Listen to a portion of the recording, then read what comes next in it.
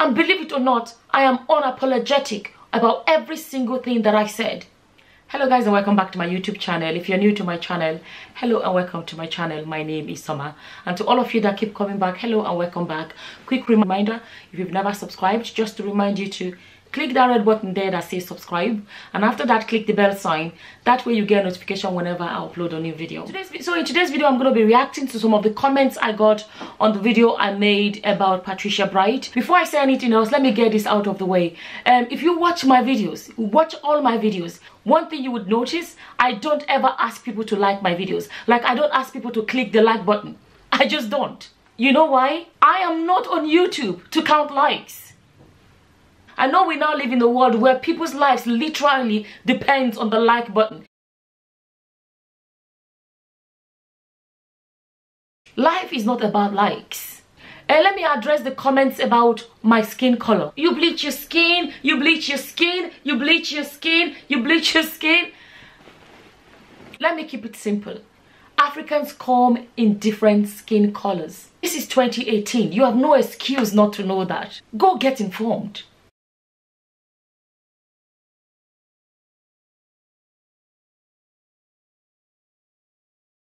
For those of you that have asked me for my skincare routine, I have a video where I explain what I use. It is not sponsored. I will link that in the description box below if you want to check that out. Unfortunately, we live in a world where good has become evil and evil is now good. Culture is supposed to be uplifting. It's supposed to infuse our lives with intrigue, lust for knowledge, and appreciation of beauty. Instead, for the past 2 decades, pop culture has only served as a sewer pipe of projectile diarrhea. As I'm sure you've noticed, pop culture has become significantly more vacuous and obscene. It's a rancid assault on the senses, indoctrinating us with the idea that this is actual reality. Nobody wants to say the truth anymore because they don't want to offend anyone. People tell people what they want to hear.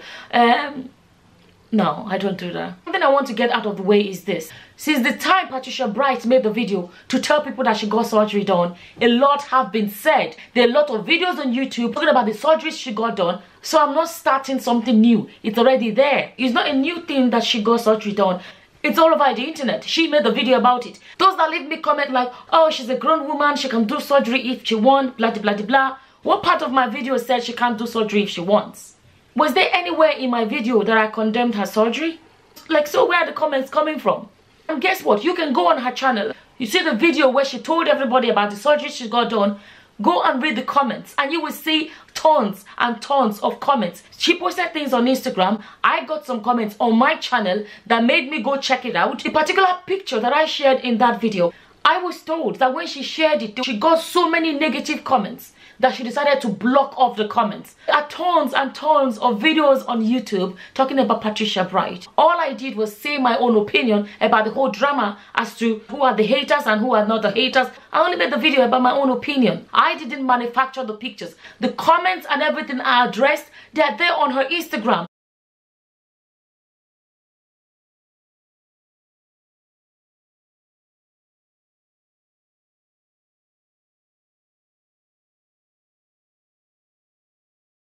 So it's not like I went and brought somebody from their private life and brought them on to YouTube. They're all there already. All I did was share my opinion about it. And believe it or not, I am unapologetic about every single thing that I said.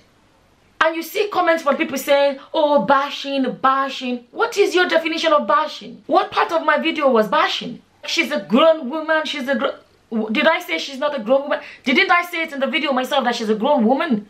So what's your point? Oh no, you know, she's never been comfortable with her body. I'm being directed to all this old, oh, see her, you know, here is her old video. You can see she's always kind of covered her belly. You know, you can see, you know, she never had any hips. You know, she's never been comfortable with her body. You know, she wanted to fix it. What is wrong with that?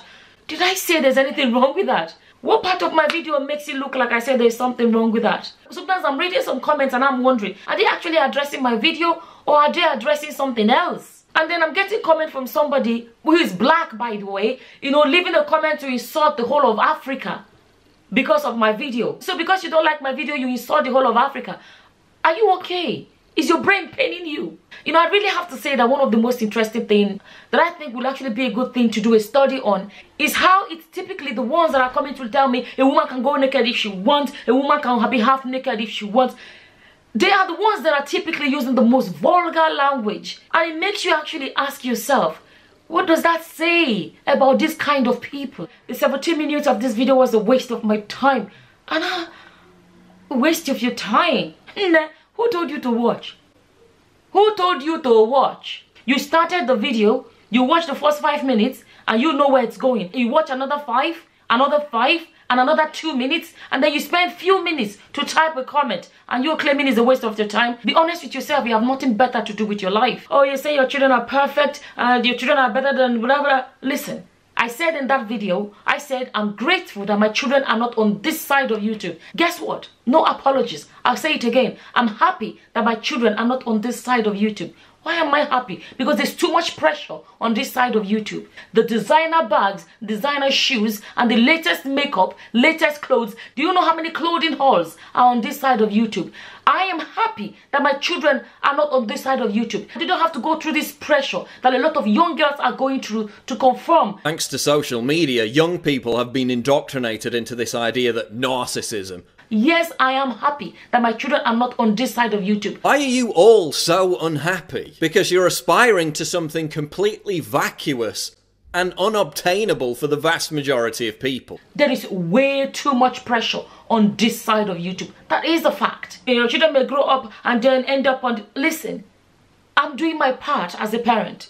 All I can do is my best, and let me tell you, when my job is done, whatever path they choose, at least I can say I did my best. At the end of the day, they have their lives to live. If they grow up and decide to choose any path, that's their choice. I have friends that their children are on this side of YouTube, and I see firsthand the amount of pressure that this side of YouTube put in the life of young girls. I see it all the time. They're trying to say that makeup is bad. Get the earwax off your ears. I never said makeup is bad. I wear makeup. I only said that my children are not yet, and I'm happy they're not. And I said it that they're not interested in makeup. Is that a bad thing? I have friends that their children are already into makeup and they are buying the latest palette